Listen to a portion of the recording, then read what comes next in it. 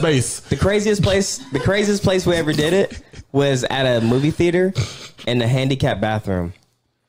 Oh wow! Handicap? You know the worst thing happened. You're living on the edge. Yeah, some lady in a wheelchair pulled up, opened the door, and I like grabbed it shut. She was like, "I know what y'all doing in there, nasty." And I was like, "Oh fuck!" Let me finish. Exactly. We did though. And then like when we left, she was just sitting there like she was watching you guys leave the like she was watching the door. And then she had to go to the bathroom and she was handicapped. So y'all just fucked with you stood outside the thing? I was like, why would I not finish? And I knew there was a handicapped woman outside. Yeah, but like if she had to go really bad, she would have went in the regular. That's what I'm saying. And she's handicapped. She probably got a diaper on. She's in a wheelchair. She probably has a diaper on too. No. So that's why you need to get out of the fucking thing. Is it 100%? Are we 100% sure we know she couldn't walk? No. She's in a wheelchair, nigga. I've seen people like in wheelchairs that stood up though.